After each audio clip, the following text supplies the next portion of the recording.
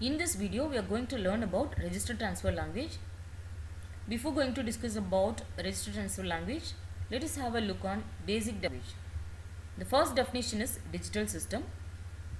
A digital system is an interconnection of digital hardware modules. These modules are constructed from the digital components such as registers, decoders, arithmetic elements and control logic. The details about registers, decoders, arithmetic elements and control logic we will discuss in the subsequent videos. These modules are interconnected with common data and control path to form a digital computer system. Here we need data path to transfer data from one register to another register, and control path is required to send control signals. That's why hardware modules inside a computer system has to be interconnected with common data and control paths. Next definition is register. Register is the smallest storage unit that resides inside the processor and is usually constructed using group of flip-flops. Whereas flip-flop is a device capable of storing 1 bit of information. If we want to construct a 8-bit register, it can be done using 8 flip-flops, because we know that register is constructed using group of flip-flops and each flip-flop is capable of storing 1 bit of information. That's why if we want to construct a n-bit register, it can be done using n flip-flops. The next definition is micro operations. The operations performed on data stored in registers are called micro operations.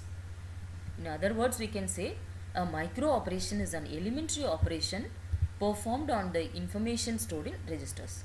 This elementary operation means that the micro operation, whatever the fundamental or basic operations are performed in the information stored in registers, those fundamental operations are known as micro operations. Example for micro operations are shift, count, clear, addition, load, etc. Next definition is internal hardware organization. The internal hardware organization of a digital computer is best defined by specifying the set of registers it contains and their function, the sequence of micro operations performed on the binary information stored in the registers, and the control that initiates the sequence of micro operations.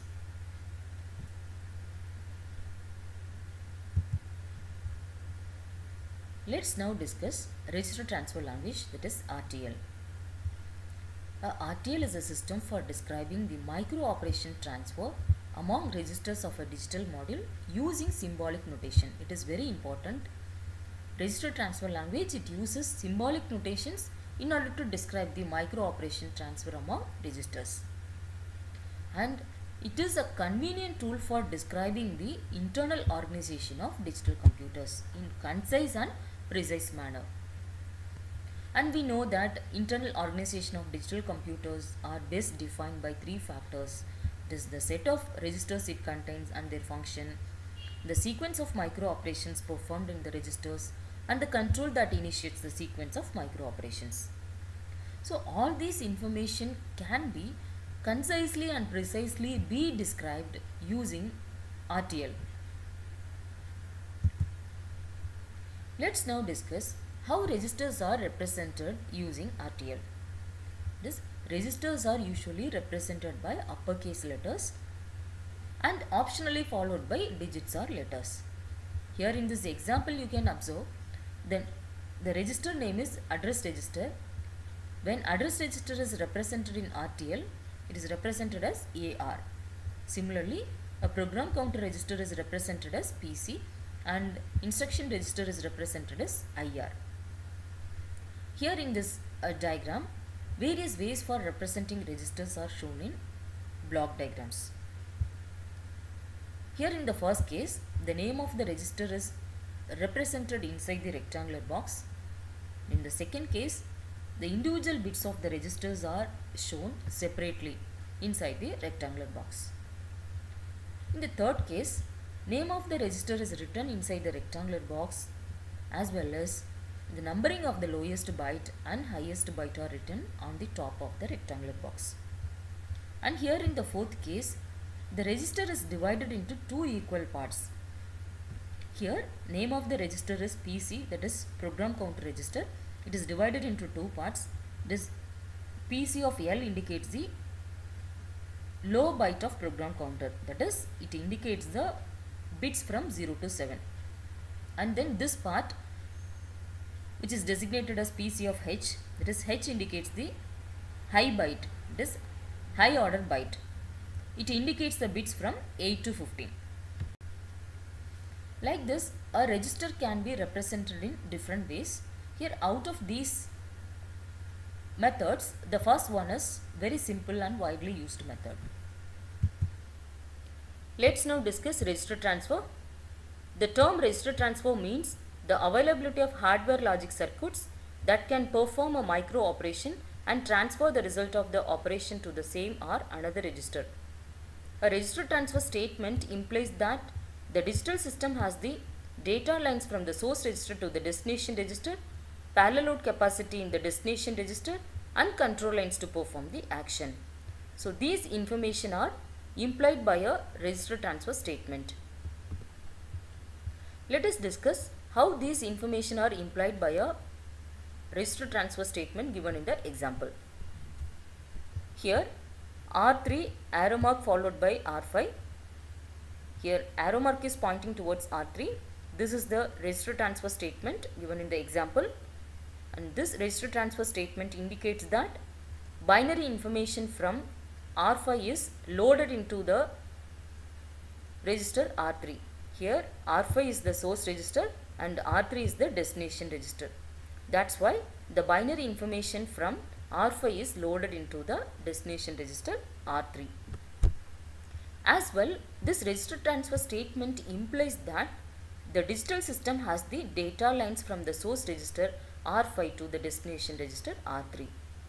So that is, the register transfer from R5 to R3 can happen only when data lines exist between them. So whenever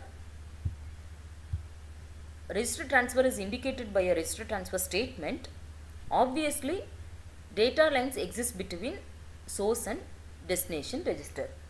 As well, the destination register R3 is having the parallel load capacity. So these two information are implied by this register transfer statement. And here this register transfer statement is the simplest register transfer statement because there is no control variable is indicated here.